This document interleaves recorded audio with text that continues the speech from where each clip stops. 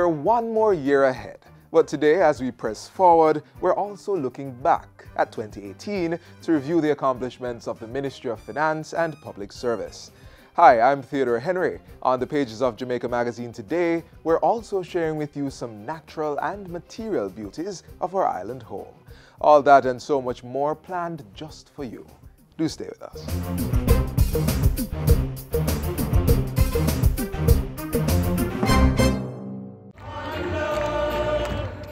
Reggae music has been added to the UNESCO's list of international cultural treasures worthy of protection and promotion.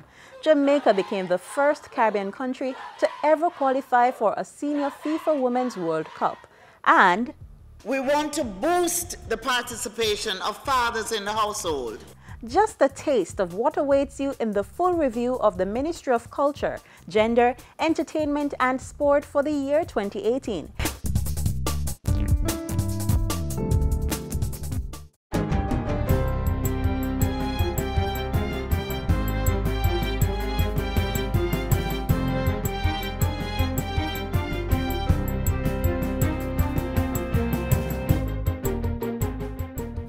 Good day, I'm Stephen McHugh, and this is your JIS News for Wednesday, January 9. The government intends to spend an additional $11.45 billion for the 2018-2019 fiscal year, which ends on March 31.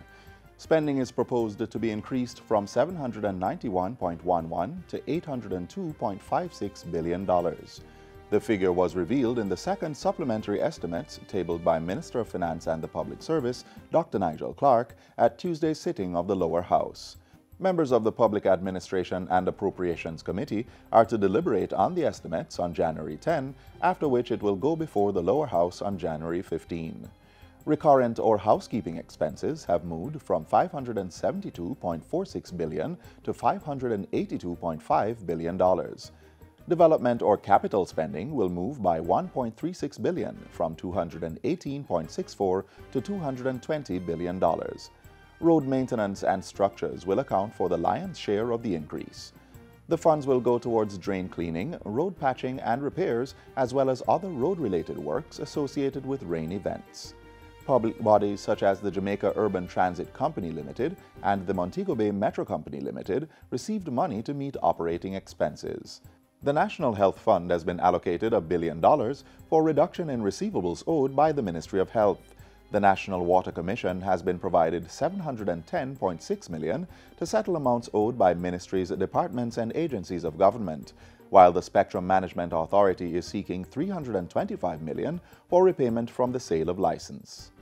Prime Minister Andrew Holness says the state will continue to use all the resources at its disposal to drive down crime, even as the states of public emergency SOPEs in several sections of the island have lapsed. The House of Representatives on December 11 voted not to extend the SOPEs in St. Catherine North, St. James and specified areas in Kingston. Giving an update in Parliament Tuesday, Prime Minister Andrew Holness said the SOPEs and the zones of special operations had resulted in 21.9% less murders and 22.3% less shootings in 2018 than in 2017. Mr. Holness said the enhanced security measures could also be credited for the 20 murders recorded as at January 7, when compared to 45 in the previous year. Mr. Holness said 20 murders were recorded as of January 7 when compared to 45 in the previous year. In St. Catherine North, murders decreased by 28.5% and shootings by 40.9% in 2018 when compared to 2017. Similar results were achieved in St. James, with murders declining by 70% and shootings by 58.6% in comparison to 2017. Mr. Speaker, with the resources at our disposal, we will continue to focus on containing the gangs, maintaining presence as best as possible in order to reassure the public, using all the powers available under the JCF Act to ensure the maximum level of security possible for our citizens. We have been doing so by using curfews and cordons and other methods at our disposal. Mr. Holness said enhancing the capacity of the criminal justice and law enforcement systems would also be prioritized. The government is well advanced in executing Plan Secure Jamaica, which will see the reduction of murders to below the regional average of 16 per 100,000, which would mean having a total number of murders under 500. And we are committed to having this within the next decade. This will take time, and the development of the unity of purpose within the Parliament and the whole of government and the entire country around crime management strategies and methods. I am committed, Mr. Speaker, to ensuring that there is national unity. In the meantime, the government and parliamentary opposition will on January 16 hold talks with stakeholder groups to advance national consensus on crime. The meeting with private sector, the churches, human rights and civil society groups follows Monday's discussions between Prime Minister Andrew Holness and opposition leader Dr. Peter Phillips and their respective teams. Those talks centered on issues of national security and crime management, as well as the desire to have a national consensus on the matters. Issues discussed included human rights, possible legislative amendments to enhance crime management, financial, technical, and human resources to improve the capacity of the security forces. Government and opposition legal teams will also meet to discuss and agree, where possible, on the crime control powers to be utilized in the existing legislative framework or new legislation. In an effort to safeguard Jamaica's energy security, the state will be using legislative action to retake ownership of the 49% shares in Petrojam. The shares are held by the Venezuelan state-owned oil and natural gas company PDV Caribe. At a press conference Tuesday, Foreign Affairs Minister Senator Kamina Johnson-Smith said relevant legislation would be taken to Parliament to facilitate the reacquisition of the shares. What is therefore proposed is a new bill, a new law, which specifically addresses the purchase of this, or rather ownership of the 49% shareholding in Petrojam. It will not be a general piece of legislation which allows for acquisition of property rights other than land beyond the scope of the specific purchase or transfer of ownership of the 49% shares in Petrojam, currently held by PDV Caribe. Petrojam shares were sold in August 2006 and February 2007. The agreement included the upgrade and expansion of the country's oil refinery. This was to improve its competitiveness as well as to meet local and international market demands.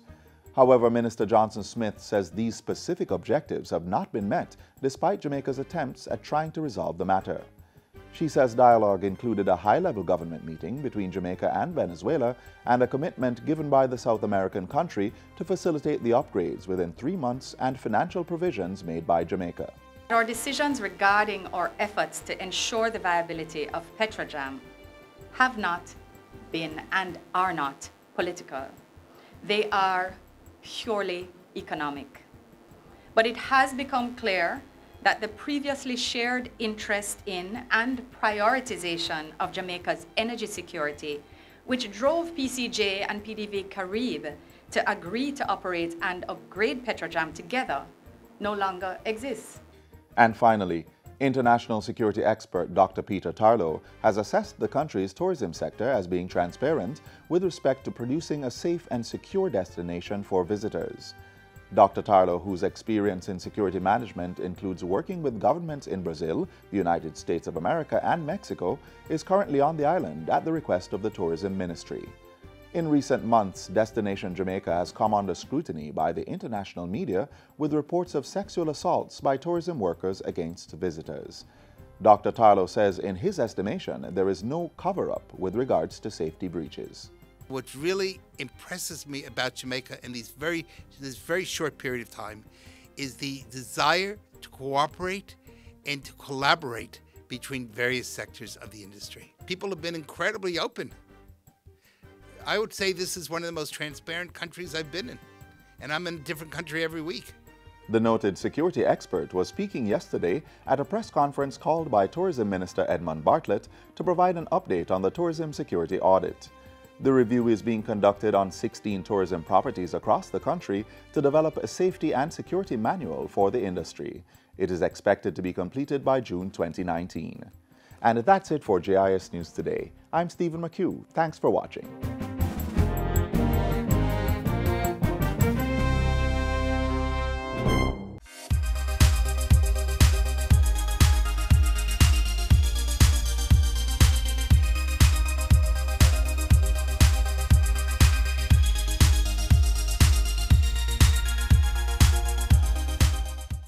no new taxes. Sound familiar?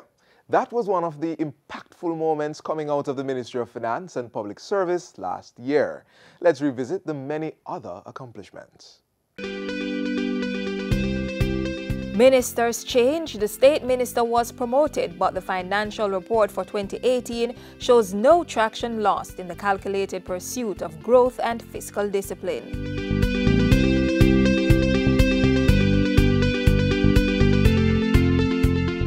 We remain disciplined in our debt reduction strategy. There has been tax revenue buoyancy. And it's a game changer for innovation, for opportunity, and for growth. Over the last 12 months, the Finance Ministry secured funding from its multilateral partners and made space in the national budget to support the drivers of economic growth.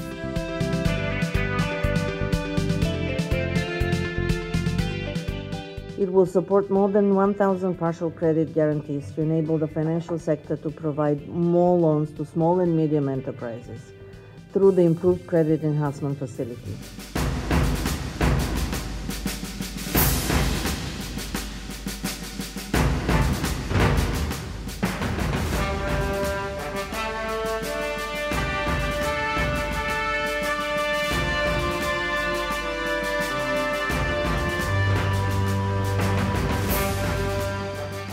No revenue measures for fiscal year 2018-19. Read my lips, no new taxes. The tax break did not slow down revenue collections. The money is to help finance the $791 billion national budget for the 2018-2019 fiscal year. Early in the calendar year, the ministry's investment in the upgrading of the Queen's Warehouse led to a reopened facility with increased storage capacity able to maximize revenue. And then this. When we move the limit from 0 to 5%, based on the $550 billion in pension funds, over $25 billion of capital will be available for investing in venture capital. The state's liabilities were managed with care in 2018. Our debt reduction strategy has been anchored around a primary surplus target of 60% debt to GDP by the financial year 2025-26. The projected goal is in sight as the debt to GDP ratio dropped below 110% in the year. Government also had no need to dip into the IMF's precautionary standby funds, and Cabinet in fact approved the establishment of an independent fiscal council to monitor the economic reform gains post-agreement. So that our exit from a program relationship with the IMF is sustained over time with no need to return.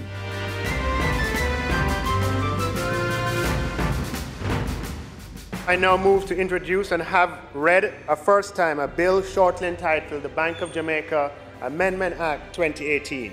The bill seeks to improve the governance of the central bank. Mr. Speaker, Jamaica remains committed to honoring obligations under CARICOM to which we are signatories. Accordingly, the Customs Tariff Revision Amendment Resolution 2018 is hereby submitted to this Honourable House for confirmation.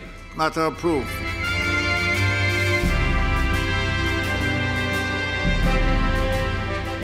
I'm pleased to announce that the Cabinet at its last meeting has approved the development of a national natural disaster risk financing policy. The new country program, which is applicable for the period 2018 to 2023, will focus on water and environment management, health and nutrition, food and agriculture, nuclear and radiation safety and security, and energy and industry. The ministry recognized the value in the collective skills and knowledge of the public sector workforce and deployed its negotiating skills to secure 4-year wage deals with more workers in 2018.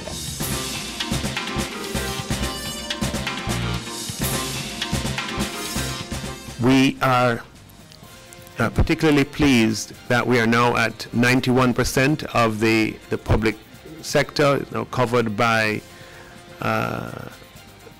agreements that cover 4 years to 2021. On the flip side, work under the Public Sector Transformation Program continued with the implementation of the Special Early Retirement Program, SERP.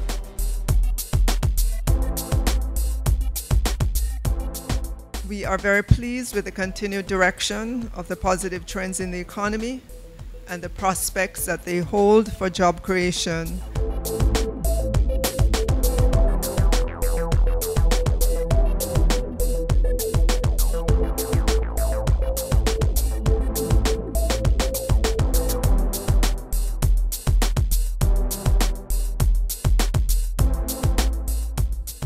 Generally, there is a sense of confidence in the economy. So much so, international rating agencies Standard & Poor's and Moody's both improved their outlook for Jamaica from stable to positive. The country was also rated B by Fitch with a positive outlook in January. It really stresses how far Jamaica has come on reducing its debt and improving the macroeconomic outlook. I think the future is bright. We have been able to, in 2 short years, to almost double capital expenditure. That is only possible because we have so far been successful in the implementation of our economic reform program.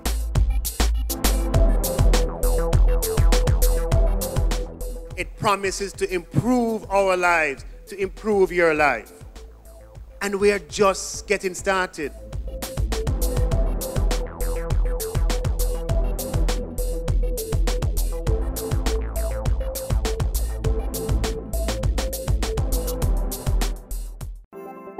Jamaica Eye is part of an island-wide network of camera surveillance systems designed to increase the safety of you, our citizens. If you have a camera system outside your home or office facing a public space, join us in helping to make Jamaica a safer place for all. Log on to jamaicaeye.gov.jm today. Jamaica Eye, we're all connected. The Ministry of National Security, creating a safer and prosperous Jamaica. It's a new year with new possibilities, and it would be nice to explore some more of Jamaica. Well, here are some interesting places in St. Thomas that you can put on your list of places to visit this year.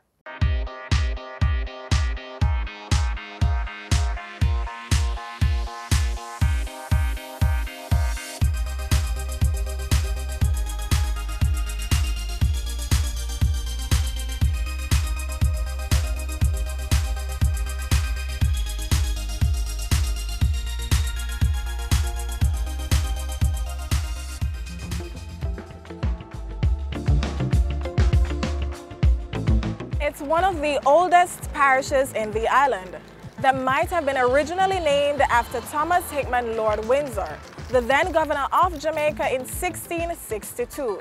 Seated in a right angle, bordered by the spellbinding St. Andrew on the west, the picturesque Portland on the north, and then gently washed by the waves of the Caribbean Sea. Bienvenido a St. Thomas. Welcome to St. Thomas. Full place. St. Thomas, we're there. St. Thomas Adena, welcome to St. Thomas.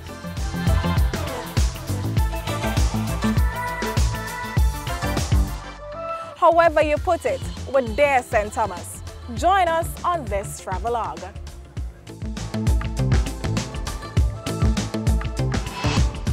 We'll be moving throughout the creases and corners of this beauty, turning the pages of our local history book, in which you will see the old Borden Wharf, Judgment Cliff, Roselle Waterfall, and other places.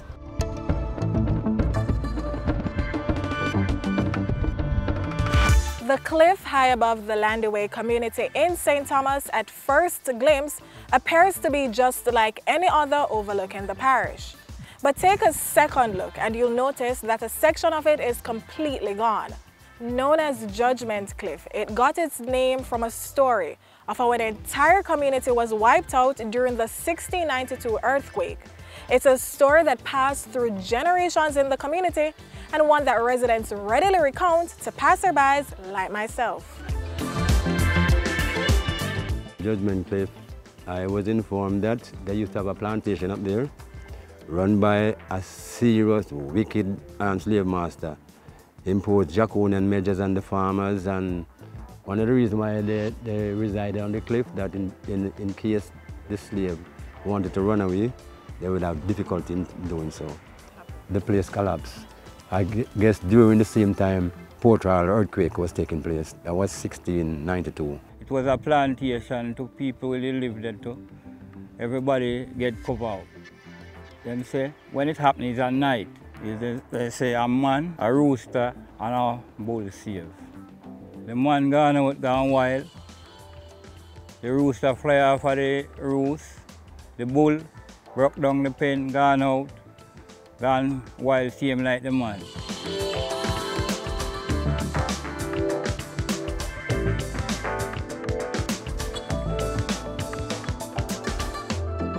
We're still set on traveling this allure, blessed indeed by the events of history. Right now, we're headed to a gem up the road on the corner.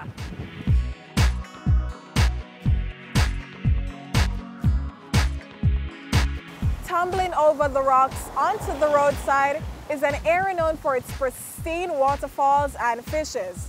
The Rizal waterfall is used for bathing and even for washing by residents or those passing by. It was once a busy area for commerce and entertainment prior to Hurricane Dean in 2007. But despite that, residents still enjoy the untouched water and how it seemingly removes all pains and ills. And from that water that falls, our next stop is a spot where the residents fish. This fishing area named Lethal Beach, right? When the weather good, we go to sea and fish. When it's bad, we have to stay on the land. Well, we're doing this about some 50 years now, and we do it for a living. So I maintain the family. We have to prepare the net. We buy the net ready make, and we put on the fittings towards it. We put on the lead and the cork and so on. Like what you see it here, you know, we put it in the boat and go out and fish. We catch all type of fish. We catch snapper, we catch parrot, drum, barracuda, doctor fish, all type of different fishes. Sometimes tourists pass and them take pitch down and all them kind of thing. And them like when they're knitting in it, sometimes they spend all the day with it. This is my daily living, and that's something that I enjoy all my life. I don't know if that's work but fishing now.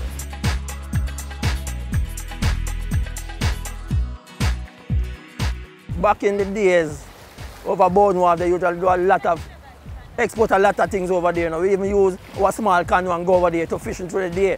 It's just across from the other side of the fishing village. St. Thomas is a major growing area for food such as banana, coffee, coconut, sugarcane, and even for fishing. It houses one of the island's natural deep water harbors that was once used as a port for exporting these same food items.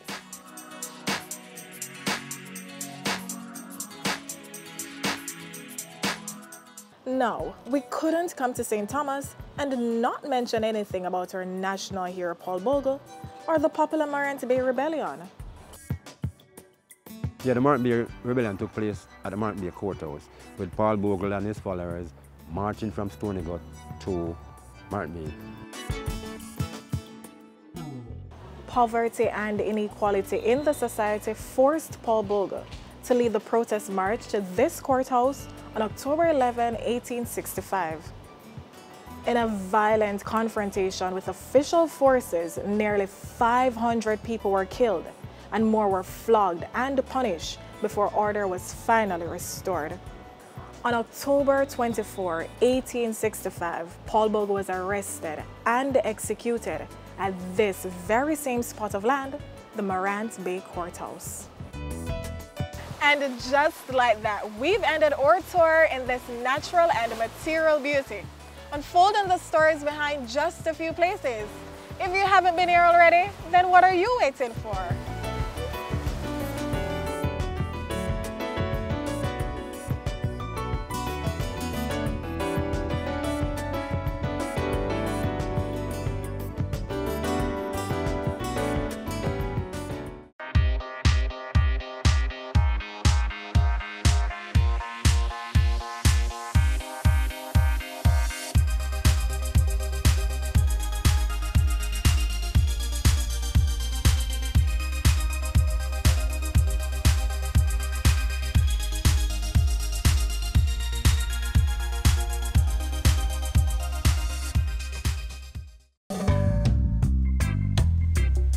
Coffee was introduced to Jamaica in 1728.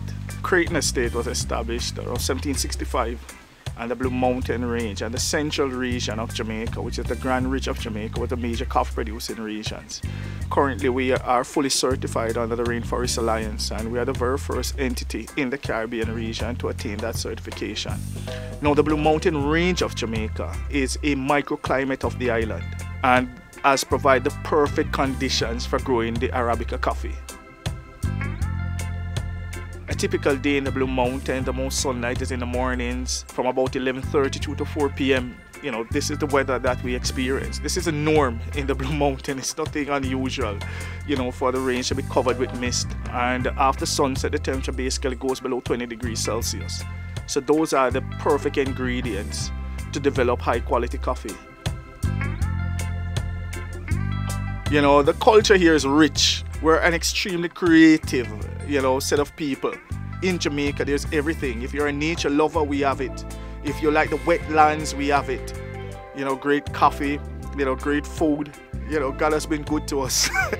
You know, the God has been good to us. The universe has been good to us, you know, as a country. You know, and, this rock, I love it, man. I love it.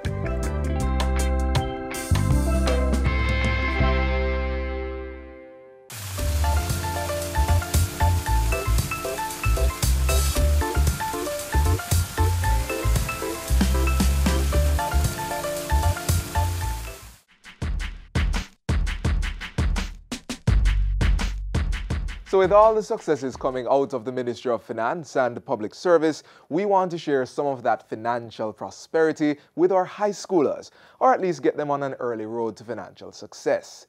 Here are some tips on money management for those young ones. Number 1, set up a budget. As a secondary student, making a budget becomes important in helping you to understand what you can spend and what you can save. Number 2, prioritize your spending. Not everything worth seeing is worth buying. You know, there are some things that you really can do without. Figure out what those things are and cut back on excess spending wherever possible. And the third one, understand the basics of opening a bank account and start saving now. Yeah, saving is important, and we encourage you to start whenever and with whatever you can. The simple truth is, every mickle really does make a muckle. So, do what you can to make Jamaica the place of choice for you to live, work, raise families, and do business while being financially smart.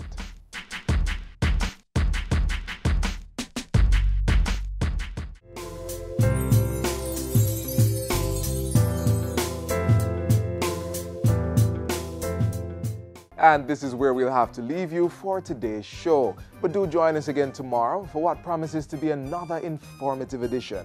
If you missed anything, you can watch it all again on our website or our YouTube page. And don't forget to keep up with us via our Facebook, Instagram, or Twitter pages. On behalf of the entire production team, I'm Theodore Henry. Do take care.